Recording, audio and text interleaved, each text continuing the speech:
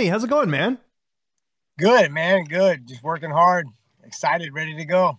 Yeah, and before we talk about this really awesome fight, we got to go back a few weeks, talk about Andrea Lee's big win. I know you were a big part of that fight as well in the corner. How cool was that to see her get such an important victory over Cynthia Calvillo?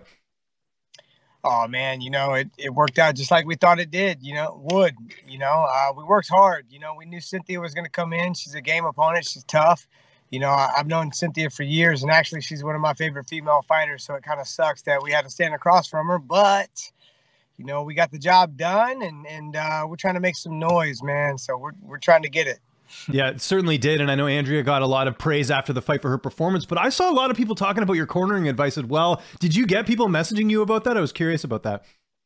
Yeah, I did, man. I just say what I feel, I mean, she's my girlfriend. Obviously, I've got a little bit more intimate relationship than people understand. I've known her for a long time, so we just communicate kind of differently, man. And I got some good feedback, but maybe I'm not the one that should be mic'd up, though. Yeah, for sure. No, it all worked out really well. It's great to see you back. Like I mentioned, I think October of last year was the last time we saw you in the cage. I know you were supposed to fight. Was it Trevin Jones? There was an injury there. What's been keeping you out of the cage for those who might not know? I actually ended up tearing my rotator cuff and my shoulder. Geez. So it's been a thing. Shh, don't tell Randy Costa. No worries. It's all good. I already interviewed him, so I won't be able to mention it. So cool. But yeah, so how long was the recovery on that? Obviously, that's no joke, right? Yeah, it's kind of been this, so we're recovering. We're gonna make it to the fight, and I've altered some things that I do, and gotten really good at using other weapons. So.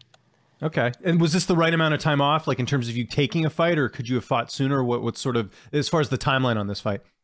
I think the time's probably best right now. You know what I mean? Actually, I've got a little cortisone injection a couple of weeks ago. It's starting to feel pretty good from that.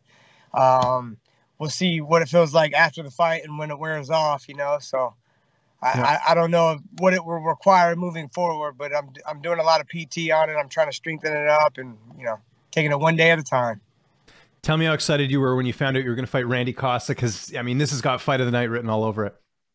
Oh man, this guy's a gunslinger, man. I know what he's going to bring to the table, and he's good. He's got one of the best jabs in the division. He's long. He knows how to use his reach really well.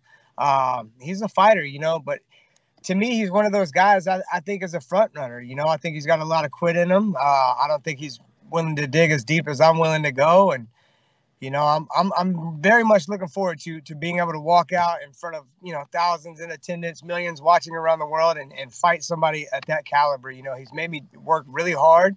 He's brought the very best out of me. And Randy, I'm looking forward to it, man. I'm excited.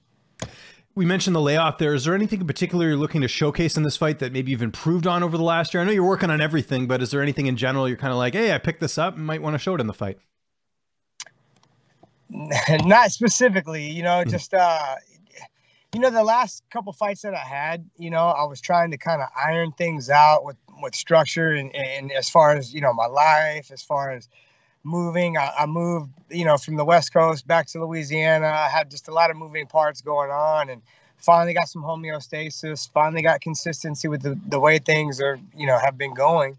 And I think it's going to translate. I think people are going to see how intelligent I am when it comes to my approach in fighting, and, filling in the gaps and the weaknesses people think that I have. So I'm just truly excited, man. December 11th cannot come soon enough. Now, from what I heard from Andrea, I know she had her camp at home. I'm assuming it's the same thing with you, just kind of keeping it at home base, working with a smaller group. Is that kind of what this camp has looked like? Oh, yeah. We finally, kind of have everything put in place.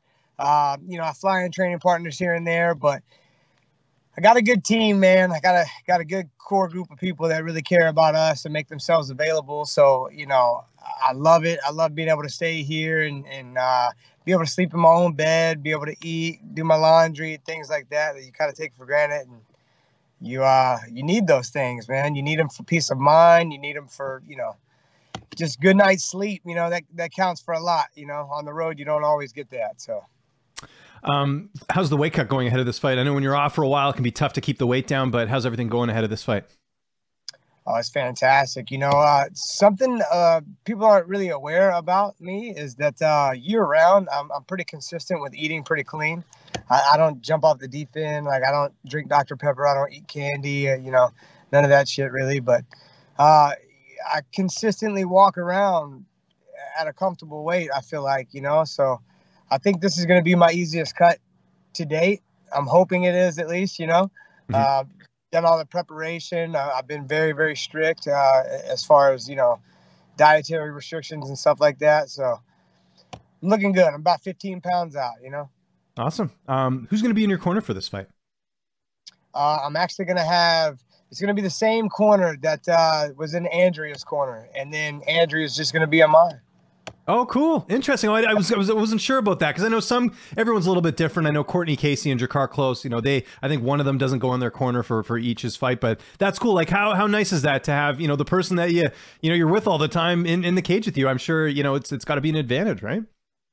Yeah, I seem to think so. It's who you spend the most time with, like they know me more intimately than anybody else knows me, all of the coaches that I have put in place, they spend X amount of time with me developing. So they know my strong suits. They just know how to communicate with me. Right. So Yeah. it's like when it needs to get done, they know how to get it done. And I like what we put together, and I'm excited. I know you feel like you're going to win. Otherwise, why sign the contract? But how do you envision the fight playing out on December 11th? Oh, I've seen it go so many different ways, but honestly, I see him folding in front of me, man. I think I'm going to crack him with some hard shots, and he's going to take a knee like he did against Adrian Yanez, and I'm going to clean him up. And you mentioned sort of the shoulder there. Are you just going to see how this fight goes and then sort of reassess when you want to have your next fight? Because I was just saying, like, with the layoff, I imagine you want to get back in there pretty soon after this one. Yeah, I did, and actually, like, I'm hoping to get on that Houston card in February. I know that's coming around. Like, I like to fight closer to home anyway. Mm-hmm. I'm just not one with all the mask mandates and all this COVID bullshit that it's whatever, you know what I mean? Yeah. But traveling all the way out to Vegas and stuff, it's cool to fight in Vegas, but, been there, done that. I'm tired of traveling. Anything closer to home, anything maskless, count me in. There we go. Tony, always appreciate the time, man. I really appreciate it, especially after practice today. It's UFC 269, December 11th. Anyone you want to thank, any sponsors, any social media, I'll give you the last word. Vital Brew, you guys have been huge. Thank you guys so much. Chillin' Hill down in Shreveport, SMAA, Grandmaster Baker, everybody that's put in time. Thank you guys so much. I couldn't do this without you guys. Thank you.